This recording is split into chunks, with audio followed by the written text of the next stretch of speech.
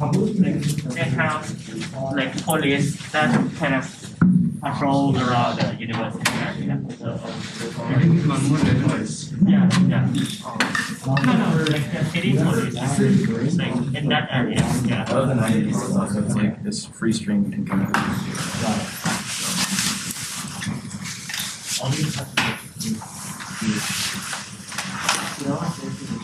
Data that we got.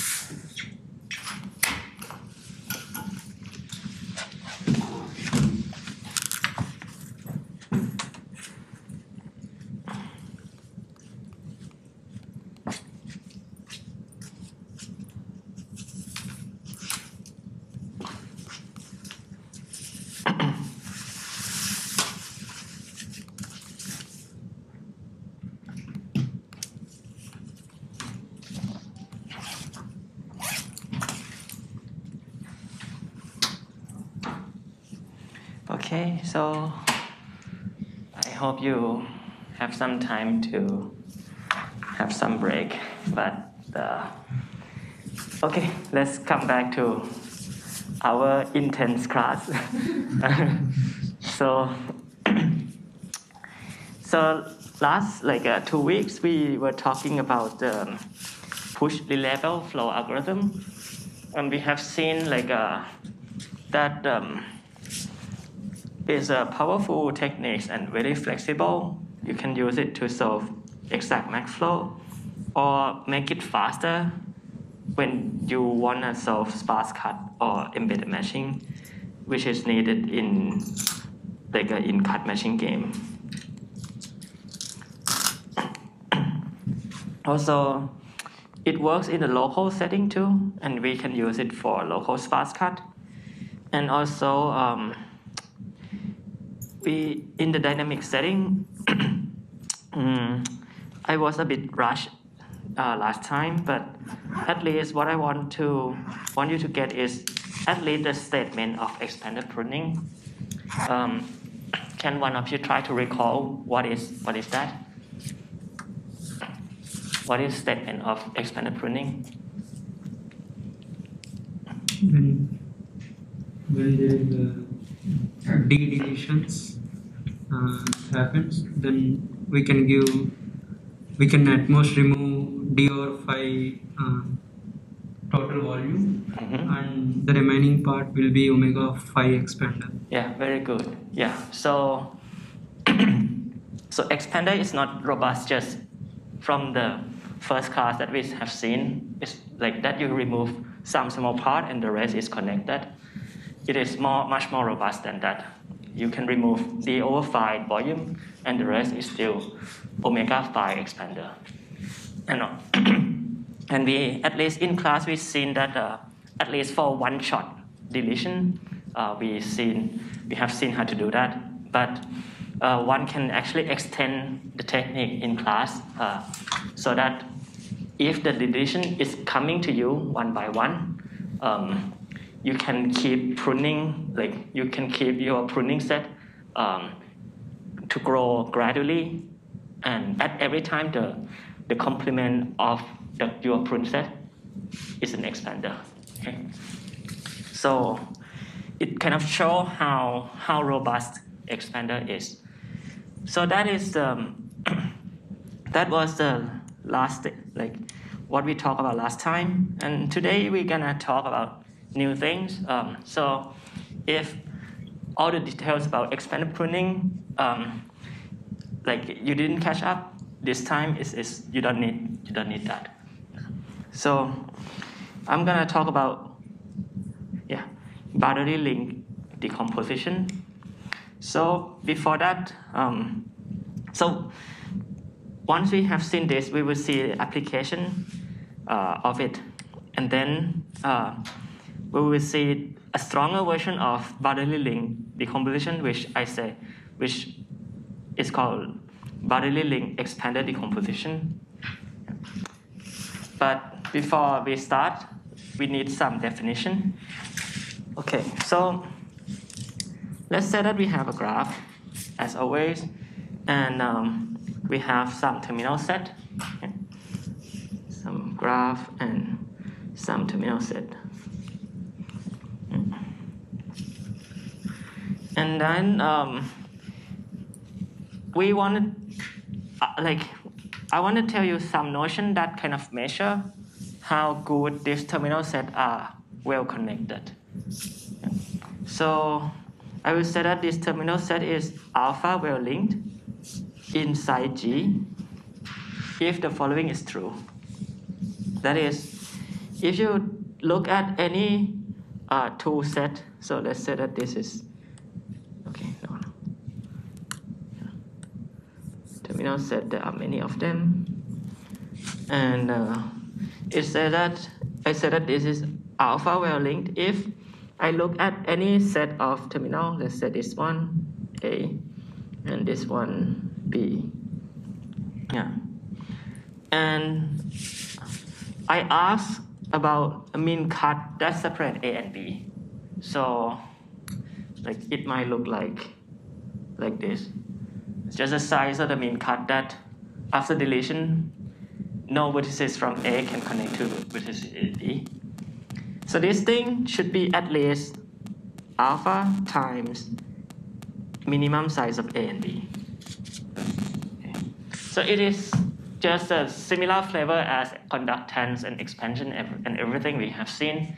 It's just that here is about a subset of terminal. It's not about the whole graph. We want to measure how well connect these terminal sets are. Okay. So, question about this definition. This will be a special case of D expansion, right? Where yeah, right. You can just put for those terminals D is 1. Exactly. Very good. Thanks. Yeah. Right. Yeah. It's just that people give it a special name for this. case because it's quite useful to think about. Yeah. So the equivalent way to talk about this condition is just to say that for any cut, if you take any cut in G, like maybe this cut S, the size of the cut here must be at least the number of terminal on one side and number of terminal on the other side. This is just equivalent. Good. So note that, yeah. So as Chaitanya said, this is just to say that when this is the case, then it means that the GD expansion is at least alpha when D is such that is 1 when U is in T and 0 otherwise.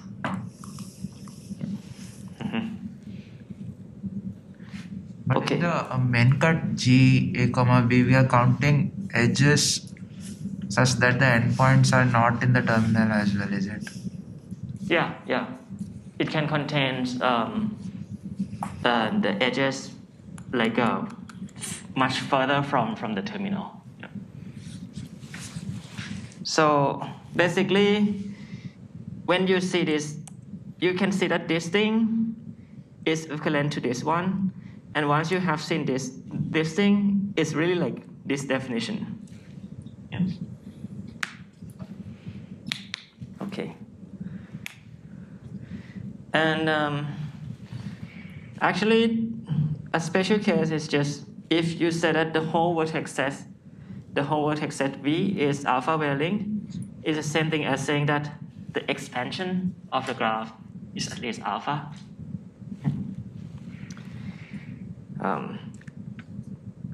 I hope this is fine. Yeah. Okay, good. Also, we can talk about like whether a set of edges is well-linked or not in the natural way. Can extend this easily. For example, if you're given a graph G, what we can do is that we can, let's say that we can just split each edge, right, into a node. So I should, for each edge here, we split and we add a node here. Add a node and call it like a split node for this edge. Okay. And then I call this G prime for, and call this a split graph, and each of these guys is a split node. Okay. And I can say that, let's say that XE is just, it contains all the split node. And then you can try to show this actually. That is, when we set up the graph, at least unweighted, when the graph has conductance at least phi, is the same thing as saying that this set of edges are well linked. So, like, does it make sense intuitively at least? And you can, I mean, this thing is the statement that maybe you can try to show like at home, but does it make sense? Okay. Did we once see this split graph in this class? Say it again. Did we once actually see this split graph in the class? I remember there's somewhere. All right. Yeah, I think so. Yeah. I just didn't use the word well linked, I think. Yeah. Yeah, right. When you told expander intuitively means every edge can send flow to any other. Yeah, exactly. Right. Yes. Very good. Okay. And yeah, so, and many times it will be more convenient to think of well-linked set in the flow perspective.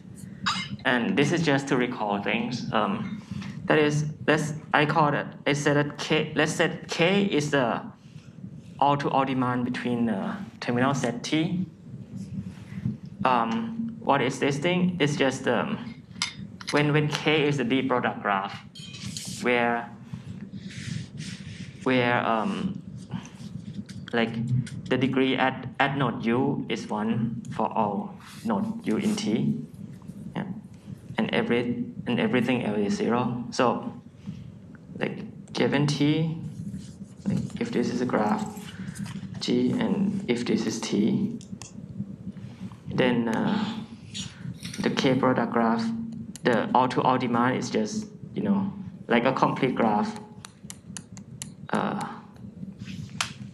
on the vertex set T, where each of these edge is something like 1 over T. Like the demand between U and V, between any two vertex in T, is 1 over T. Yeah. So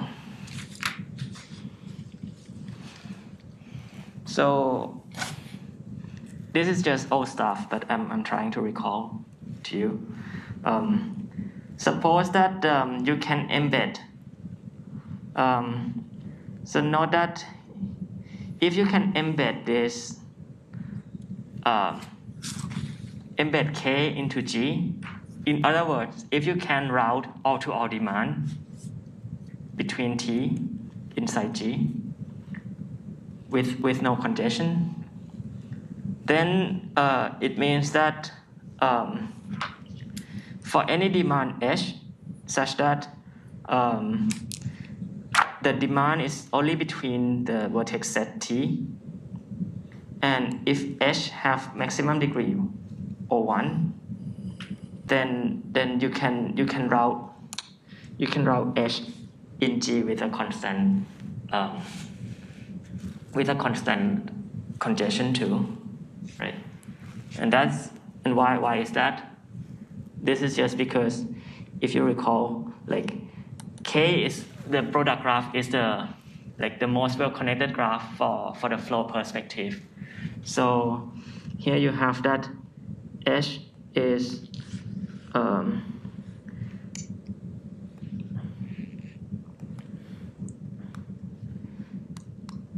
H is half degree less than K, right? Because it has maximum degree for 1, and we have seen before that if this is the case, then H also you can route flow in K, like H is embeddable into K too. But if here you have that K, if you can route auto, if K is at least like if K is embeddable into G, then H would be embeddable into G too. Yeah. Okay. All right. So yeah, inverse. If the all-to-all demand between T is routable, then any demand between T where each node exchange at most O1 unit of flow is routable with constant congestion. And just to familiarize yourself with a terminology, yeah, you can see that when I say that T is alpha valuing in G is up to log factor is the same thing as saying that the all-to-all demand between T is routable in G with this congestion. Yeah. It's the same thing. Yeah. So when you think about well linked, it's about cut condition, but you can think in flow way as well. When the expansion is alpha at least, then it means that all-to-all demand between all vertices is routable with this congestion. Or if it is about conductance, now it's about all-to-all demand between edges. is routable in G with this congestion. Okay. Is there a log square n or alpha in the first statement? Log? Because we are moving from expansion to conductance as well as flow to cut, right? I don't think you lose log square, but you can try to check this offline. Yeah. I don't think so. No. Okay. And one can ask about one can define well-linkedness of the terminal set T to be just the maximum alpha such that T is the alpha well-linked in G, right? So you ask how much T is well-linked. And so maybe can you tell me now actually why we can get actually log n approximation of well-linkedness?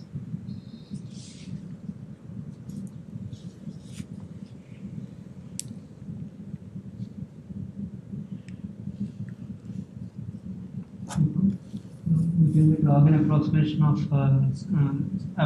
expansion, right? Yeah, we can get, actually we can ask for the minimum congestion to route all-to-all demand. Right. This is just multi-commodity flow problem to check how much congestion you need to route all-to-all demand between T. So you get that congestion. And within log factor, this is the same thing as well-linkedness.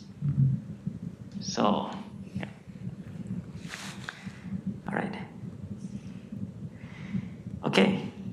So, just terminology, but I think it's a good term to think about. It's quite convenient thing to think about.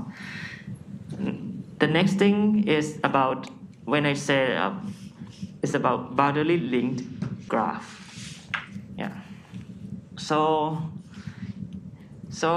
many times from now, I will actually talk about something like this. Like you're given some graph G, and we actually think about some vertex set U, and this vertex set might have some boundary edges here, right? And just like last time that we looked at, I want to look at this graph G brace U. That is the induced subgraph together with boundary vertices. This is just the same thing that we looked at before. And so just to recall, like for each of these boundary edges, I will just think like I add this one node here. And I call these boundary nodes. Maybe.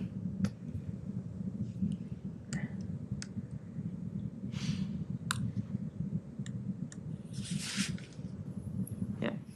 The boundary node here, I just denote it by boundary of U. So do we put one node for each edge, or do we put like we just take the union of the edges, the neighborhood set? We will put one node for each edge. Yeah. So if you have two edges here, then like I create for each edge, we create one node. For each boundary edge, we create one node, and this thing becomes two nodes here. It's more like a split node. Yeah, very similar to split node. Yeah. We just split all the boundary edges. Yeah. Right. Good. So now, this is just a graph G brace U. Like it contains G induced U, and together with its boundary vertices. And we will say that this graph, G brace U, is alpha boundary linked just if the boundary vertices are alpha well linked in this graph. Okay? in other words, another way to think about it is just the boundary vertices. You can route all demand between the boundary vertices with small congestion, with 1/alpha congestion. Or to think about it in another way, you can embed an expander where the vertex set of an expander is on the boundary vertices. That is like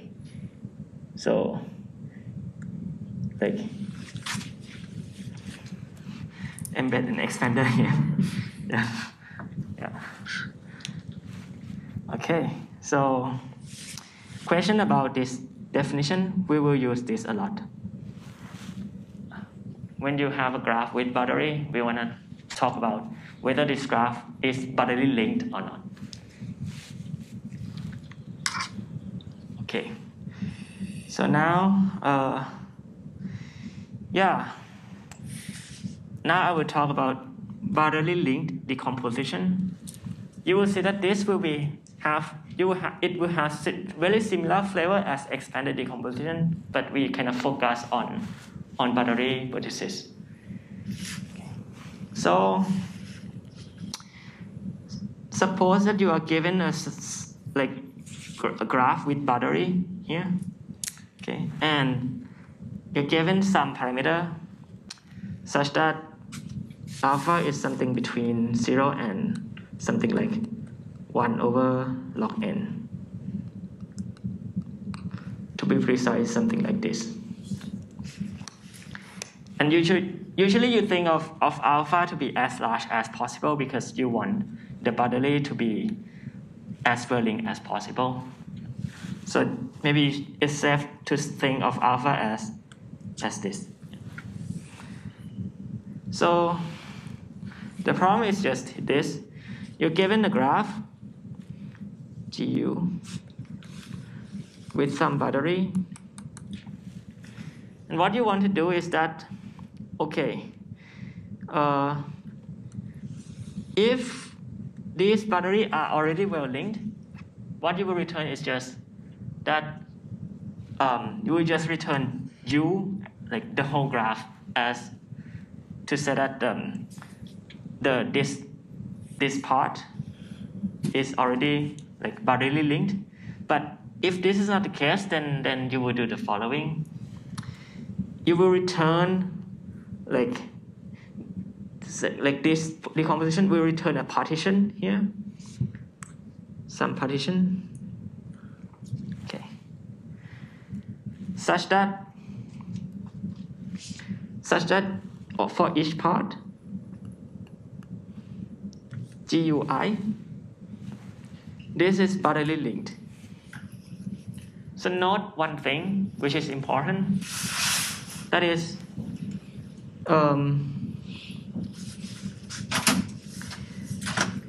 is for if you look at U2, it's not just that these guys are well linked, because when you partition it like this, and you look at this one, these are boundary edges too. So what we mean by this is boundary link is that this guy together with this guy are well linked. And the same is true for U1. For U1, you would have that this thing are well linked inside U1, right? So that is, these edges can send all-to-all flow inside U1. The flow doesn't go out of U1, all right? So this is the first condition. That is, for each part here, they are boundarily linked. And the second part is that the number of new boundary edges, the orange part here, we want to bound them. It shouldn't be too big. And how big is that? It's going to be something like this much. So think like it is basically as big as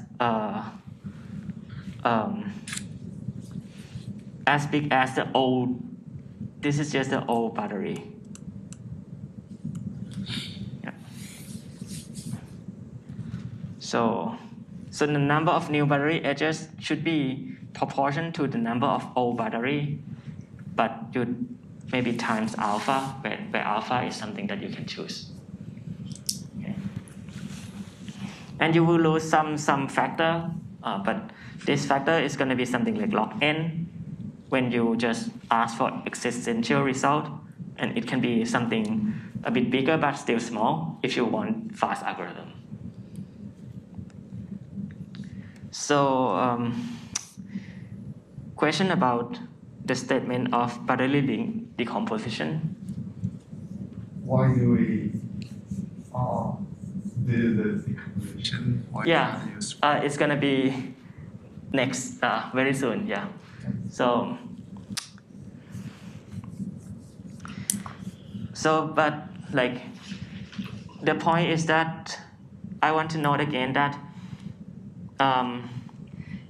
is the intuition about expander decomposition was that when you have a graph for x decom, right? When you partition it, each part here are expander. But for battery link decomposition, it's just almost the same, except that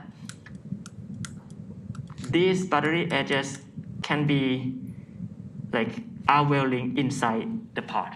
Yeah. That's the only difference.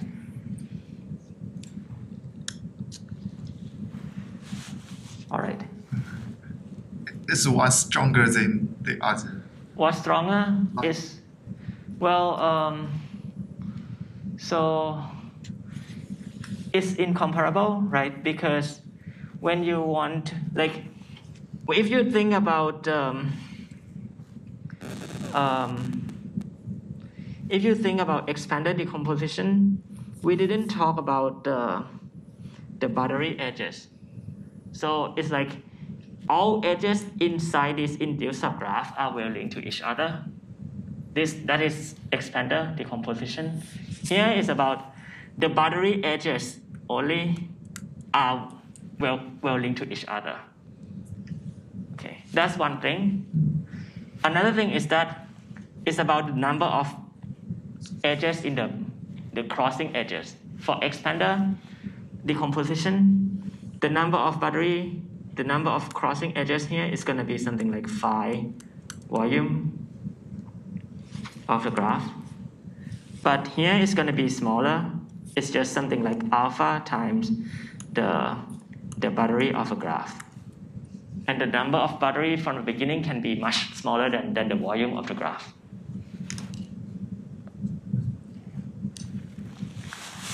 Okay. So, yeah. One quick question. Yes? For the fast algorithm, does n refer to number of vertices or the number of boundary vertices? So,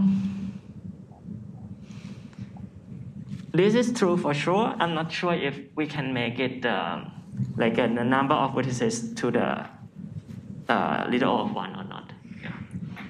Yeah. So that's a good question. I'm not sure. Yeah. Okay.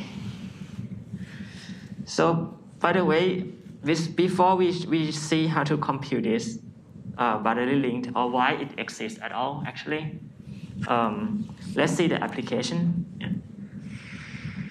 And actually, there are many applications in the literature of approximation algorithms, and people also call this thing well-linked decomposition, just in case you want to look it up. But I just feel that this name is a bit more descriptive. Okay, so yeah, let's see why this battery link decomposition is useful.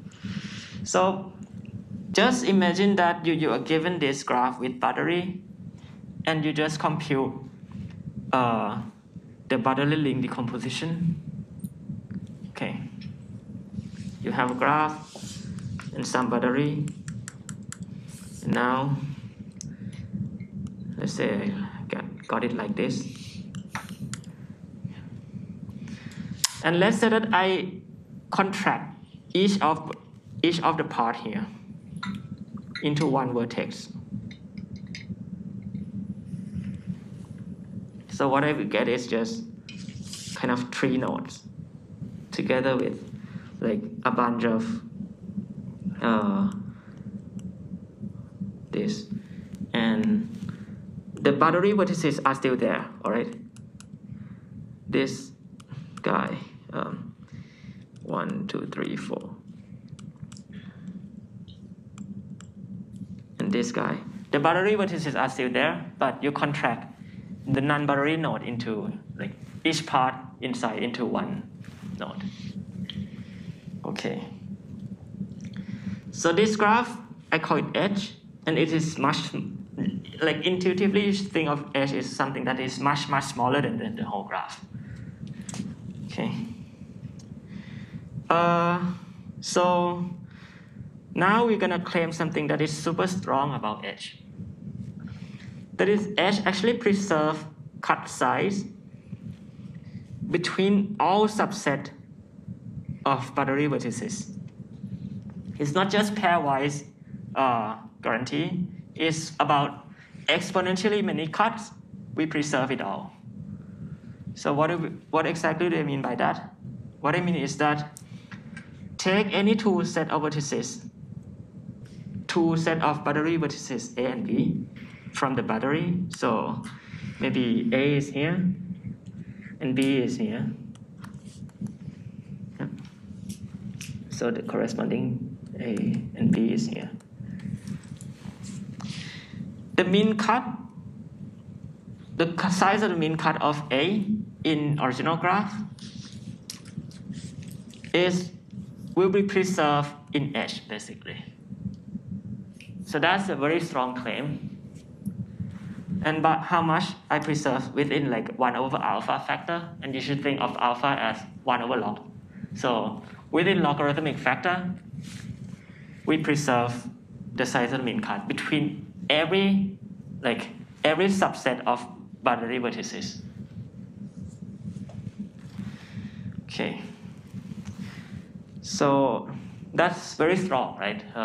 Like it's not just like n square, like st cut or something like that. This is like exponentially many cuts.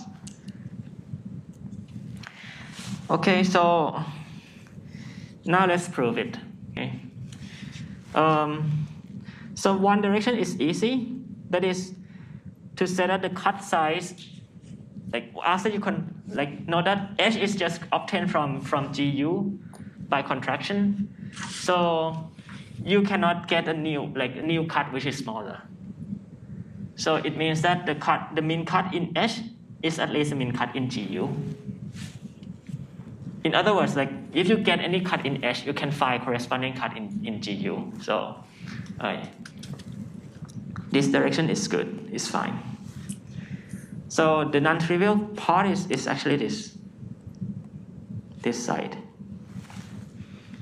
And how to see this? So to prove this, let's just do something like, let's look at this picture.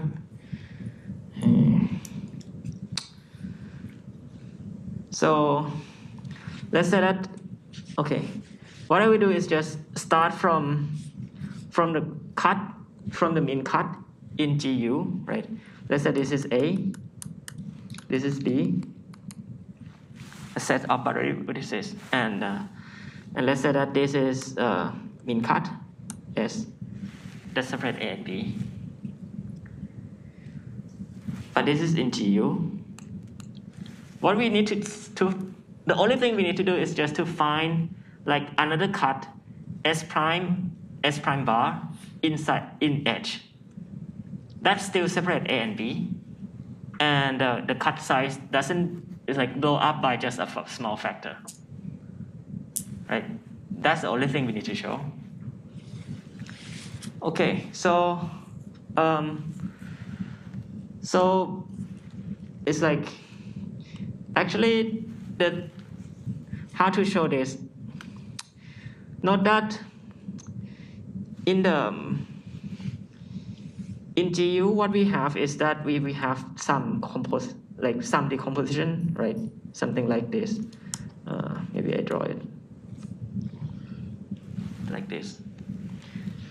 But if I can find some S prime such that it respects the decomposition, so this is like this is a G U1 U2. If I can find a cut that respects this decomposition, then that would correspond to some cut in H. Right? So I will find some cut like this, such that this cut S prime doesn't the size doesn't blow up by a lot. Okay. So how to do that is now very natural. So suppose that maybe look at this one, and now let me define this. So this part, it has some battery. I call it AI. This is the battery on the S side. Okay. Look at each UI, right? There are some battery on two sides, on the S side or on the S bar side. So this is, I call this A2 and this is B2. Okay. And this part, I call it C2. Okay. Actually, so there is a very natural way to try to get S prime actually. So intuitively, it should be something like this, right? That is, if you have this cut S, and if this is like a U, and this part, like that.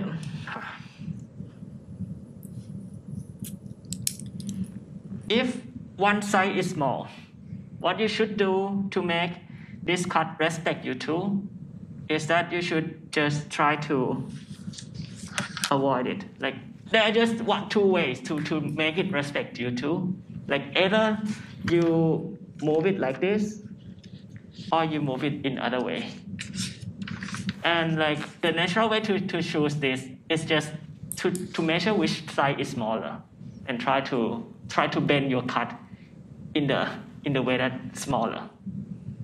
Yeah.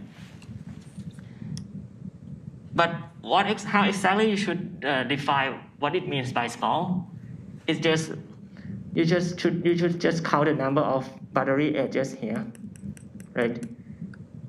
This part is AI, this part is BI. So you should try to choose a side such that your cut size doesn't grow too much. So if AI is smaller than BI, you just bend it on the AI side. If BI is smaller, then you bend it to the BI side. That's the way to do. So, okay. Oh no. Yeah. This is AI. This is BI. AI and BI, according to the endpoint outside you or inside, because it seems there should be 4 cases where could go into you within S or outside S, or start from S and go into you and then outside S and vice versa. Let me think. Actually, one sec.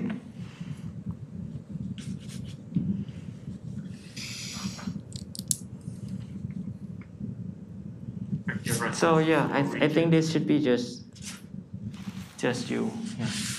So we really just think like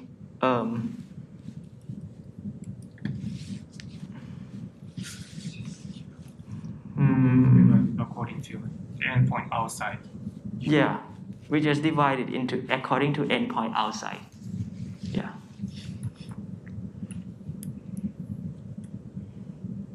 Yeah, exactly. Yeah. Thanks.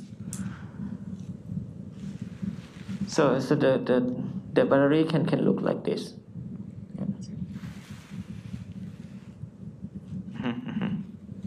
Thanks.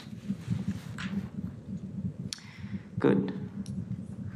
So now, like, that's the intuitive way to describe the algorithm. And now let me assume that for each UI, suppose that AI is bigger than, if AI is smaller than BI, then what we would do is that we would bend the cut like this, right? And now let's see what happened. Yeah. So first of all, note that AI cannot be much bigger than CI. So CI was the cut size before we bend the cut.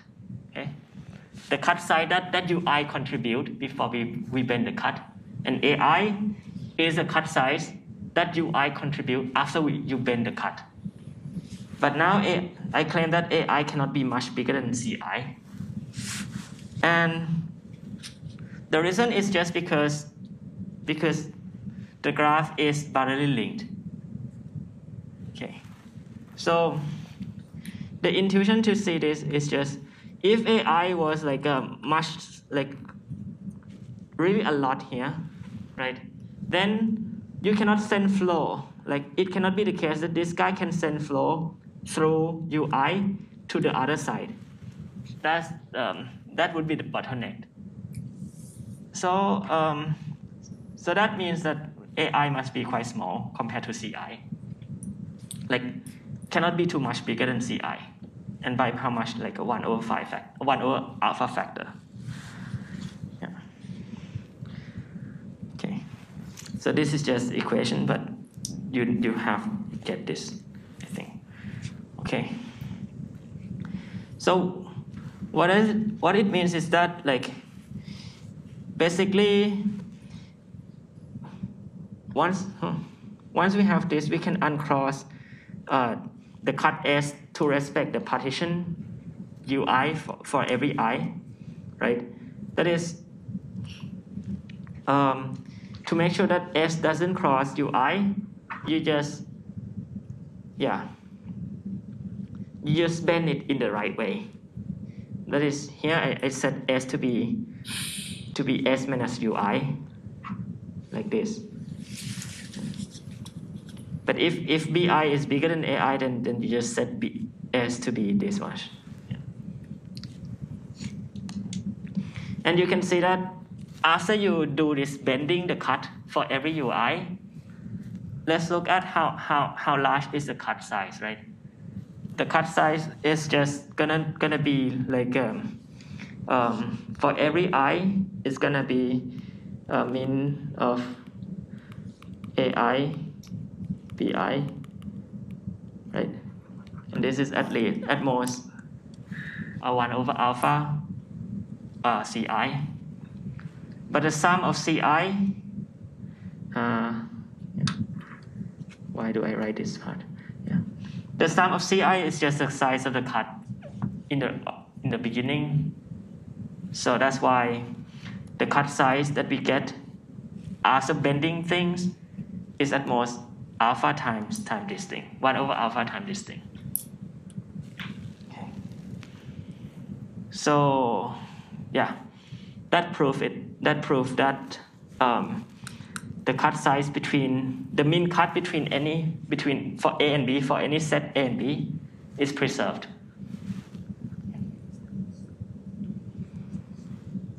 So, and you kind of know that it's just not about like the value. Actually, it's about the structure. That is kind of, if you don't care too much about exact value, if you care about this thing up to log n factor, then you can just look at the cuts that respect the Bartley link decomposition that already preserve almost everything up to log factor. Okay. And H preserve really a lot of information about Bartley vertices. And H is also small, right? The number of edges in H is just the number of Bartley nodes, like the number of Bartley vertices in the beginning, and the number of new Bartley vertices. Right? And this is something like C bound alpha times the Bartley vertices, the O Bartley vertices. So the size of H is small. It's just proportion to the Bartley vertices. Now, so you can see that this is what we do is here we call H as to be something that is Vertex Sparsifier, because we really reduce the number of vertices and edges to be proportional to some terminal set. Here is the Bartley vertices is a terminal set, and H still approximately preserve all cuts of the terminal set. So yeah, that's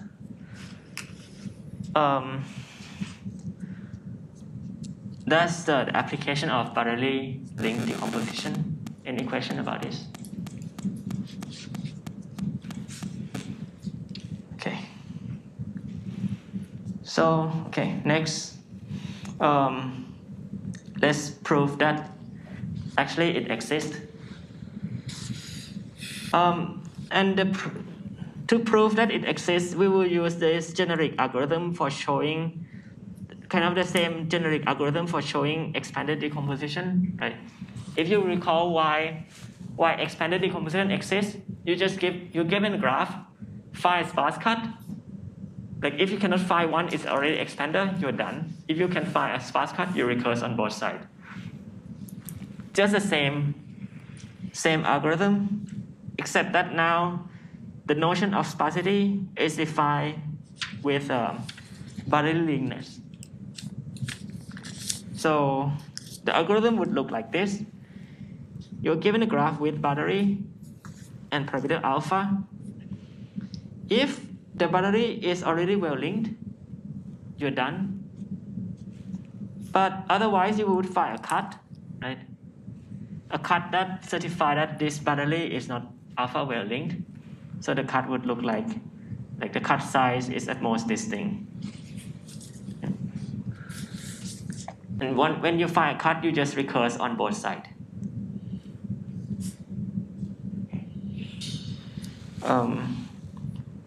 So why do I write like a U intersect S and U intersect S prime? It's just a technical thing. It's not exactly S prime and it's not exactly S and S bar. Just because like the cut S here contain this Bartley node, and I want to recurse on this graph with Bartley vertices.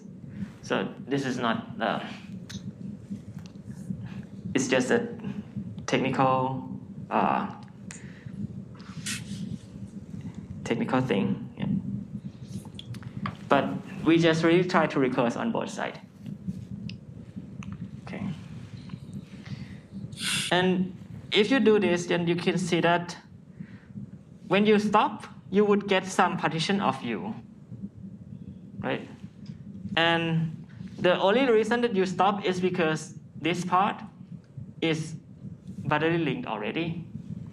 So what is left to do is just to bound the number of new Bartley vertices, which is this sum, the Bartley vertices for Ui minus the O1.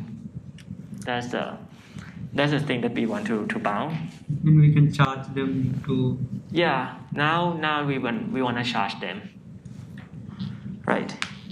So that's the goal. We will charge the new guy to the old guy, and we will lose some lock factor like before. Okay. But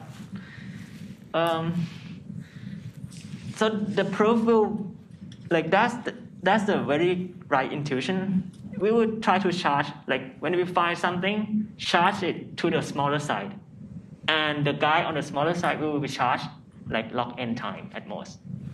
That's the strategy, except that there is some like something that makes this analysis more complicated in this case.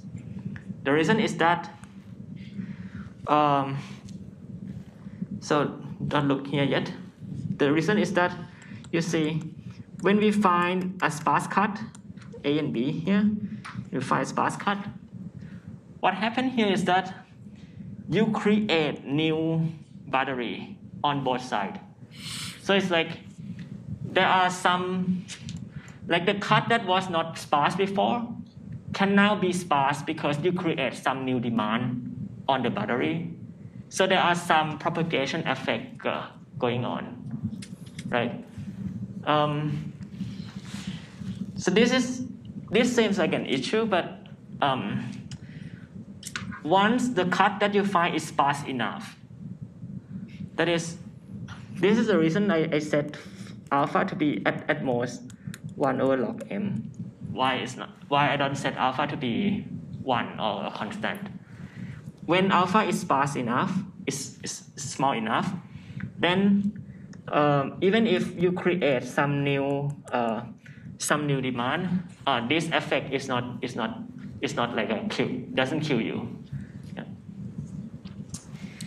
So now we will see like a proof in details, and so because of this complication, that's why I need to really now the proof is a bit more complicated.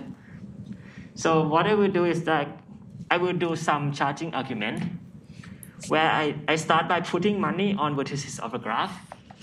Okay, and whenever we create new boundary vertex, like if I cut it here, I create 2 new boundary vertices on both sides. For each of them, I pay 1. I use my money, $1. And then after I use this money to pay, I will move money between vertices in some way. Yeah. And then we will show that the initial money is enough. So if everything here is true, then what we need to bound is just the initial money that we put into the system in the beginning. Yeah. Okay, so to implement this strategy, we will do some invariant. We will have some invariant. That is, the invariant is that for every boundary vertex of UI, it should have this many dollar with it. That's the invariant that I want. Like for something like alpha log of the size of UI, log of the size of the boundary of UI. Yeah. Okay. So what does it mean? It means that in the beginning, the initial money is something like is this much, and each of them has alpha times this. So that's gonna be the bound of new boundary vertices. If I can like really use this, if I can implement this strategy, right? Okay. So now what I we need to do is just like how to move money when we find a cut, how to pay money and how to move money. So suppose that like just think like in the beginning there is just one U, and then we keep finding some cut, and then there is U1, U2, and now I might like recurse on U2, and I create like U3 and U4, something like this. Keep refining the thing. So suppose that at some point I look at UI, and I find a sparse cut in UI, and recurse. Then I recurse on UI prime and UI double prime. That's the situation. So in particular, let's say that this is UI with this battery, and we find a sparse cut here. One side is A, one side is B. Okay. Yeah. This is just the battery on one side, the battery on other side. Okay. And let's call this cut. This is a mean cut, C. So because this is a sparse cut, sparse in the sense of battery linkness, then we have that size of C is at most alpha times B times mean of B and A and B. So let's assume that A is smaller than B. What we will do is that we will use money on this guy on A. We charge to this guy, right? So we use money on A to pay for.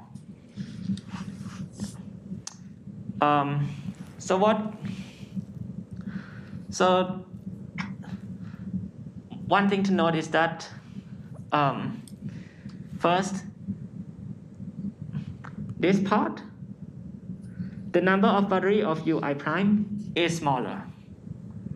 Why is that? Because A is like at most half, right? And C is like small. C is like 1 over log small. So basically, if you look at the battery of UI, this is the size of A plus C. And C is at most, C is actually at most like alpha times A, right? So this is something, this is at most 1 plus alpha times A. And A is at most half of okay, sorry. A is at most half of the O battery. So you have that, this is like at most two-thirds for sure. There's a lot of slack here. So in particular, because of this, then if you put log of 3 over 2 here, you get like this thing for UI prime is less than this thing, minus 1. So the way to think about it is that for every battery node in A, before cutting, it has this much money. But after cutting, you only need to have this money. This is our invariant. So now it has something like 4 alpha spare unit of dollar. Right? Make sense or not?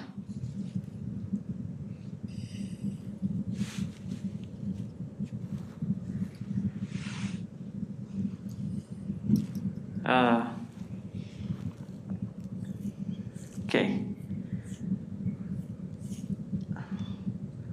Like,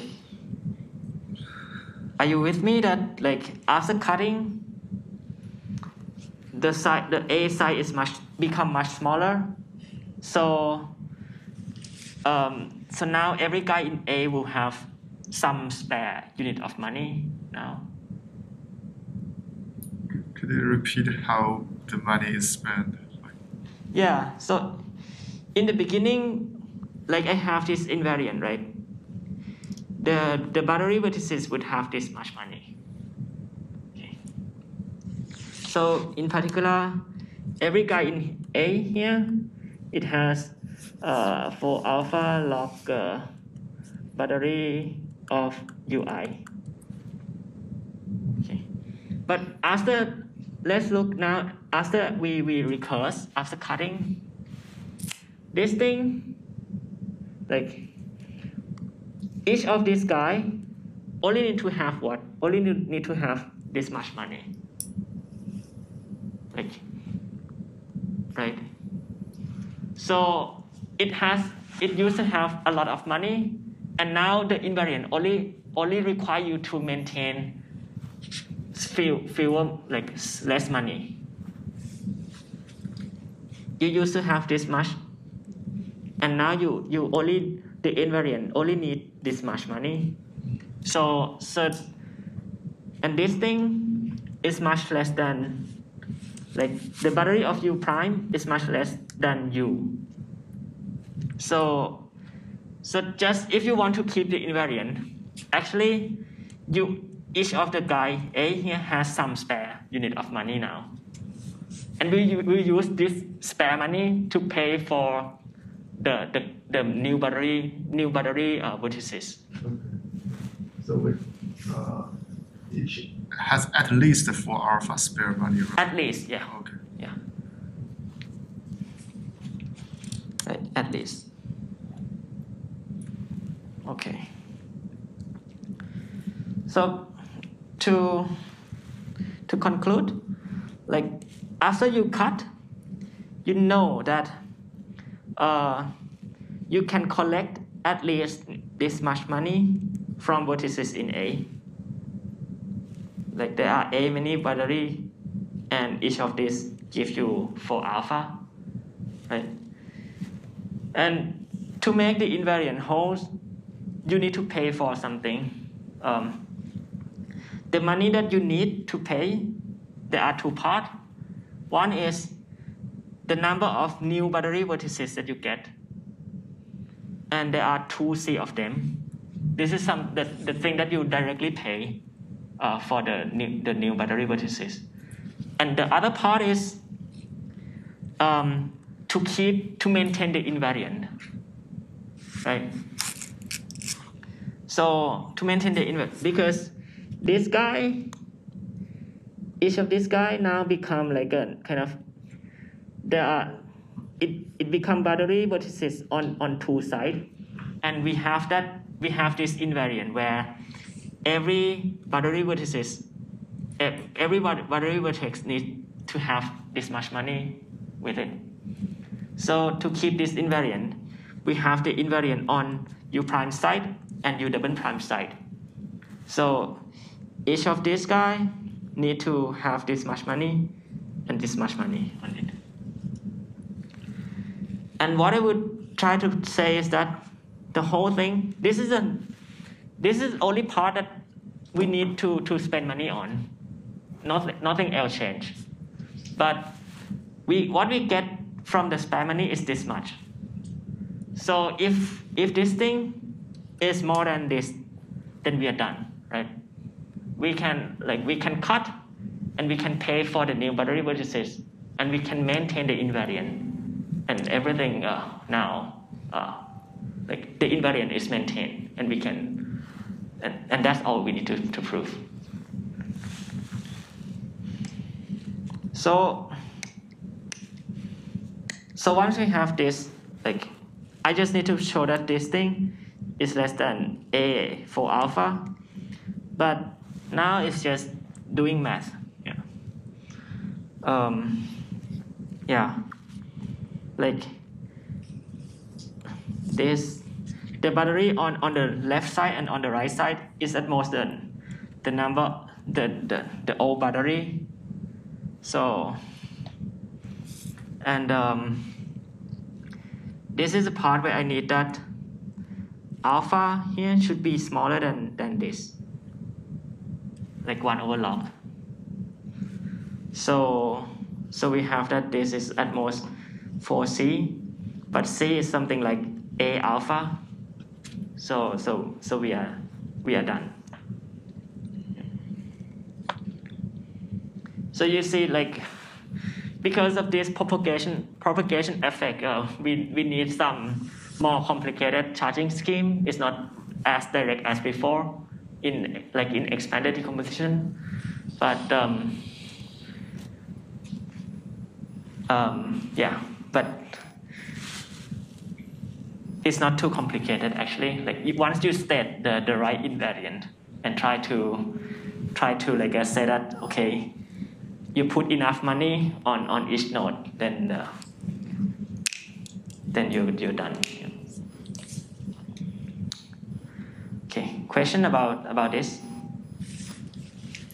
So what we have is that now, we get that each part is alpha battery linked, and the number of new battery vertices is something like alpha times this times log.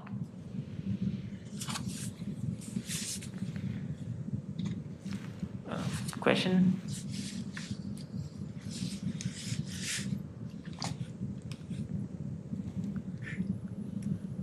Okay.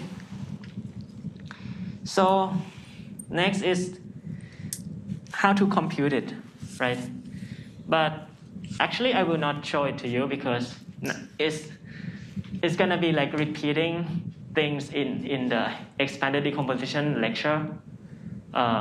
So what we show here is just that, like if you do this generic algorithm of keep finding sparse cut until you cannot find, then you get a battery link decomposition. So if you want just some polynomial time algorithm for finding battery link decomposition, then you can do it too if you pay some slightly worse guarantee. And why is that? This is because you can find an algorithm that, given a graph, right, you can check if this, like, it either report that this is like the battery is alpha over polylog well linked. Now there are some flag of polylog, right? Or it said that there is a cut that certifies that this thing is not alpha well linked. So this is just like the algorithm for approximating well linkness of the battery, and we know that we can do it at least in polynomial time, or if you want in the little one, you can do it in like using cut matching game or something. So this can be done, but once you have this subroutine, and just apply the algorithm that we just discussed. Keep using this algorithm, keep cutting once you find a cut. Otherwise, it certifies that the battery is alpha over polylog well linked. What we will get is just the same, except that like this thing will be the same, right? Except that each part now, instead of alpha well linked, it is alpha over polylog well linked. So that's how you get polynomial time algorithm. And if you want near linear time algorithm, now it would be natural to find like a balance cut. And now the balanceness should be defined with respect to the number of battery, right? So like try to repeat everything, you can get near linear time, almost linear time algorithm too. Question about this, like why it should work.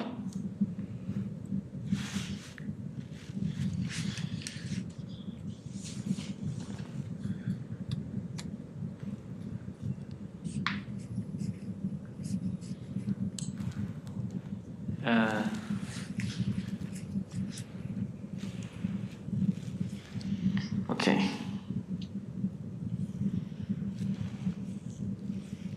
So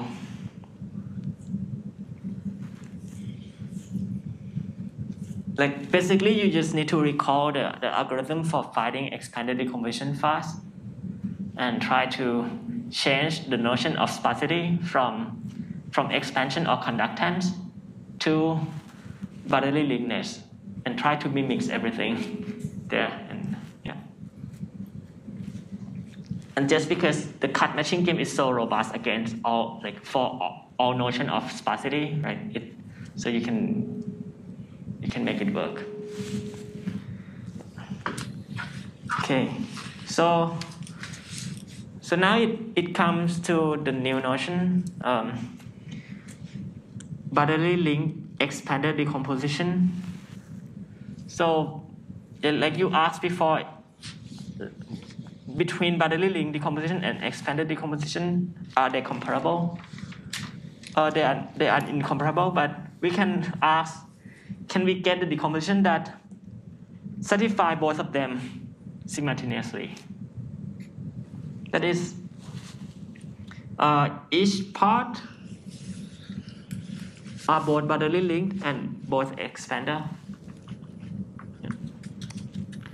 So this will lead to some new application that we will discuss next lecture. But the goal that we will try to show is this. That is, given a graph with boundary and some parameter phi, we want to partition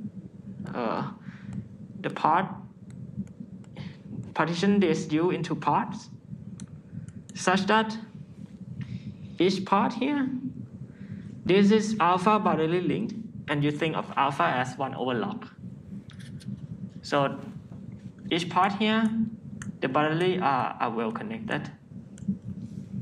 But at the same time, if you look inside the graph, this is an expander, a phi expander. And the total number of battery should be something like the O battery plus phi times the volume of the whole set U. So this is just trying to we can just ask for this, right?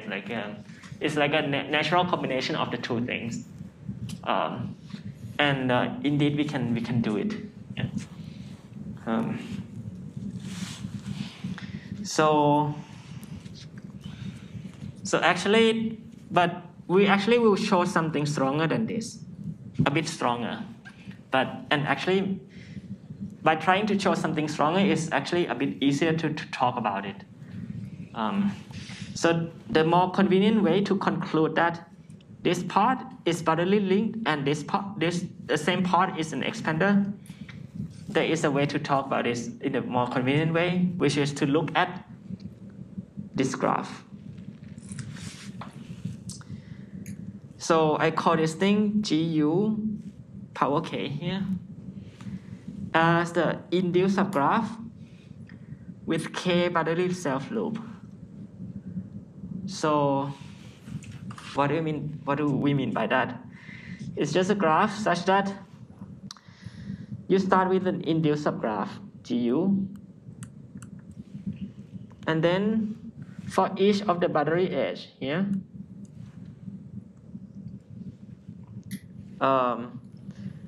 U and V, what we will do is that we will create for each of these edge, E, we create a self-loop corresponding to this boundary edge, K times. And the capacity can be okay. Here another way to say this is create one self-loop with capacity K, or create K many self-loop. It's the same thing. Yeah. Okay. Is this graph clear to you? Just for each boundary edge, I create a self-loop. K many of them, if this is K. All right. And now this is a claim. If you look at this graph, the way you should think about this is that alpha you should think of it as 1 over log, and phi maybe you should think of it as maybe 1 over n to the epsilon, n to the little 1 or n to the epsilon. So phi is much smaller than alpha, And so alpha over phi is something like interleader 1.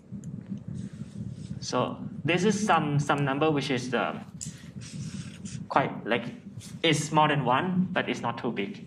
This is how you should think about it. Okay. So if this thing is a phi expander, then I claim that you have that the induced subgraph is a phi expander, and at the same time, it is alpha parallelly linked. Okay. So this is what I mean by like why this notion is like convenient to talk about, because it implies two things at the same time. So let's start with some informal proof why this is the case. Well, just to recall, like a phi expander is just a graph where all-to-all demand between edges are routable with a 1 over phi congestion. Okay. So let's see what happened when we look at this graph, and this graph is a phi expander. So this graph is such that what? It's such that it's a graph, and for each of the boundary edges, maybe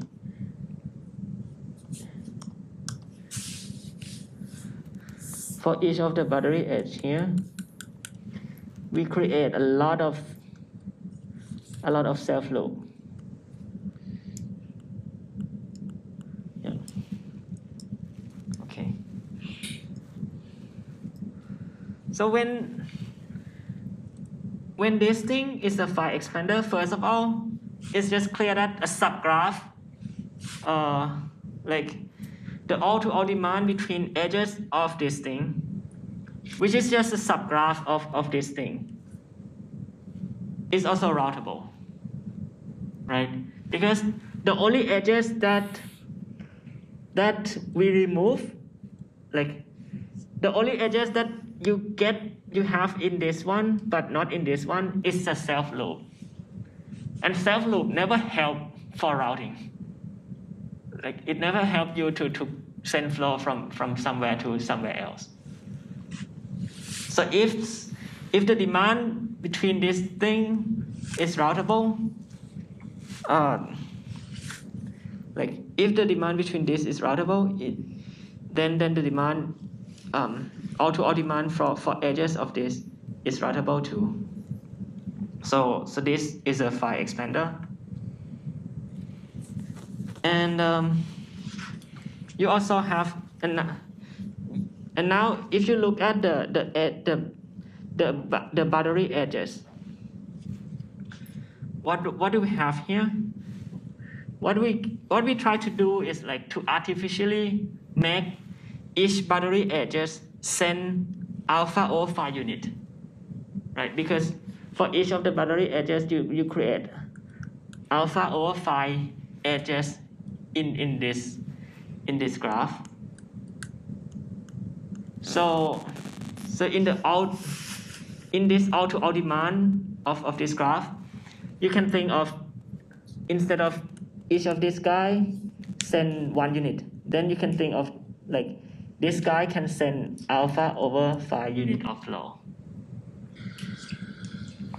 So basically, it means that all-to-all demand with this many units between boundary edges is routable with this congestion, with 1 over phi congestion, because this thing is a phi expander.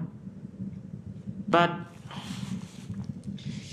by scaling down everything by by alpha over phi scale, then it just means that all-to-all 1 unit demand, the usual all-to-all demand between boundary edges of GU is routable with this congestion, right? So I just scale down by this unit. So this